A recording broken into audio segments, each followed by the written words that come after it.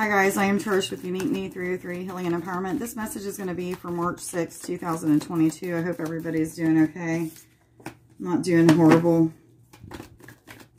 The first card that came out is Akasha. Akasha is all about being a spiritual teacher, a leader, somebody that other people can look up to, gain experience from, also learn, you know, just different aspects of spiritual things, whether it be, you know, how to astral travel, how to meditate, healing, you know, maybe it's talking about the chakra systems or what have you. But these are people who are people that will either help you or you are helping with their spiritual journey.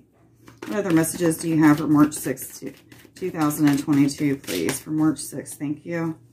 Then we've got Sonia, which is about deceased loved ones that is reaching out to you at this time. So this is a message saying that they really want you to pay attention to when you're getting those ringing in your ears, those swishing sounds, those sounds of muffledness or what have you. Maybe you're hearing your name called out loud. Then pay attention to when those things are happening and ask Spirit, like, who is trying to come through? Who is communicating with me at this time? Or maybe even why. Maybe some of you are even having dream state about people that have passed on, or maybe even ancestors.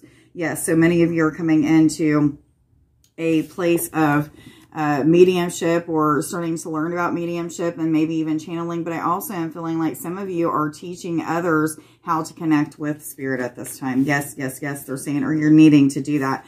And then Azure, for whatever reason, I'm feeling timing off of this instantly, but it is a card of patience, trust, faith, going with the flow, allowing yourself to be present in the present moment. But this is about success in the future. But I do feel like timing is at hand. So whether you're thinking about finances, a career, you know, a relationship of any kind, then this is Spirit's way of saying, you know, don't try to force anything to happen. However, just go with the flow, be present in the moment, and just be.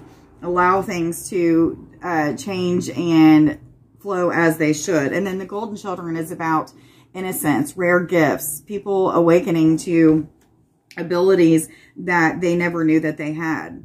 And some of you are just at this time nurturing the inner child, or there is a need for nurturing the inner child, allowing yourself to heal things from your past, allowing yourself to be full of laughter and playful and joyful and doing things that are creative as well.